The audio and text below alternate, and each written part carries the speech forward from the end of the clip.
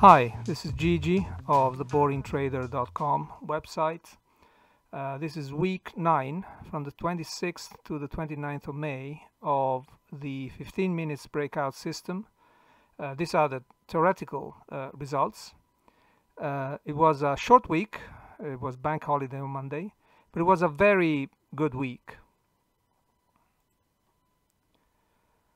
Once again, it's been a week of two halves, if you want. There was a pretty good volatility on Tuesday and Wednesday, and the system performed quite well, especially the one-to-one situation, trade style management, as you can see from this blue line.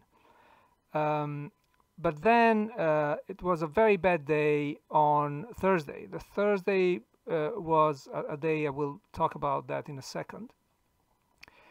So the result is that the 0.5 to 1, the infamous trading style where you risk 1 to get half, would have given you a much better result than the 1 to 1.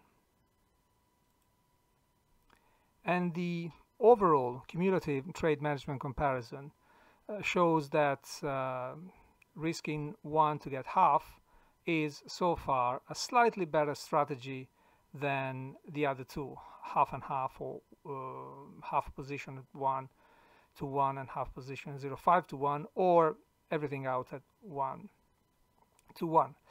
I want to talk a bit about Thursday. Thursday was a pretty bad day.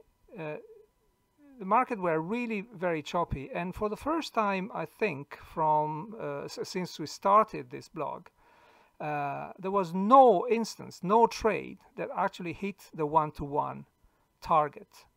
And this is the reason why the equity curve here went down so much. It hit quite a lot of the 0.5 to 1. And in fact, we had 5 losses, no win on a one-to-one, but 9 instances where the 0.5 to 1 hit the target. So we would have made 4.5 R and lost about 5. So more or less minus 1.5 R overall compared to minus 5, which really makes a very big difference.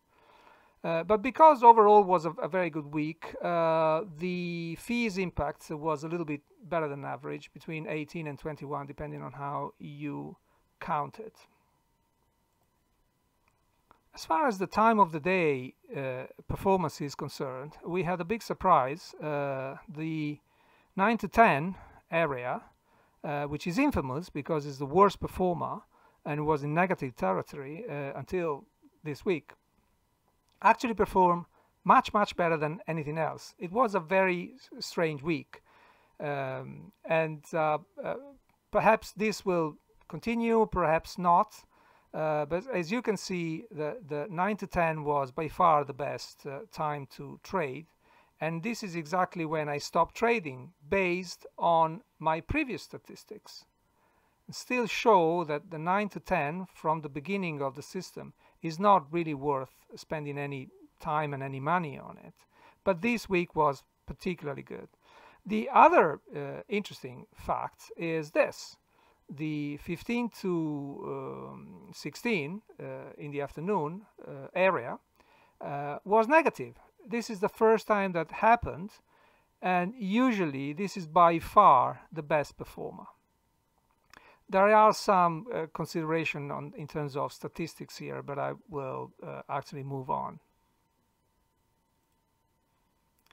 As far as the instruments are concerned, this was definitely the week of the British pound pairs. You see that cable and pound against the yen were by far the best performers. The volatility was particularly good. It was good on all the other markets, but in the other markets, the move started before or after the time we trade, and on the pound, it was bang on. So this is why we had this pretty good results. But these results are based on a one-to-one trade management style. So I want to introduce another little nuance to our systematic approach. We know that some instruments perform better than other instruments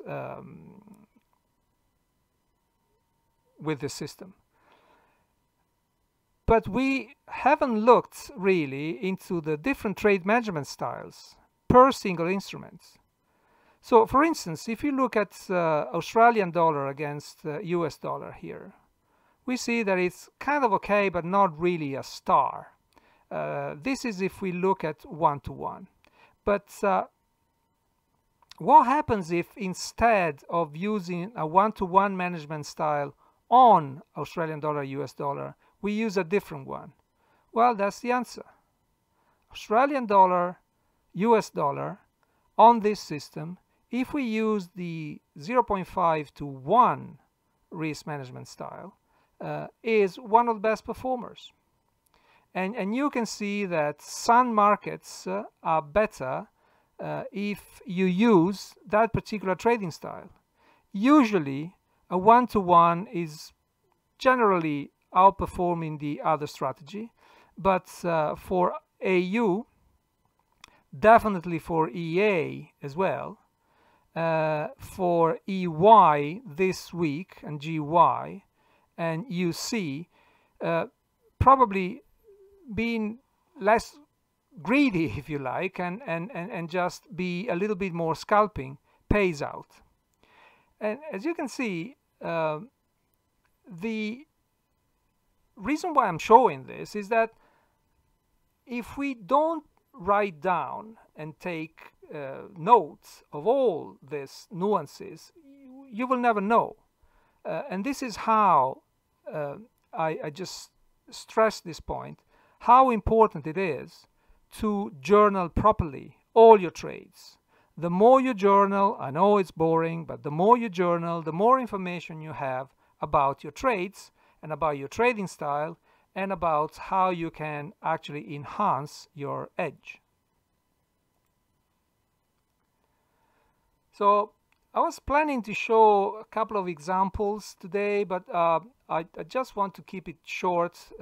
It's a great, gorgeous weather out there. This is a brilliant weekend, and I think I'm gonna need some fresh air. So any question, please ask, but this is the end of this video so far. Thank you very much.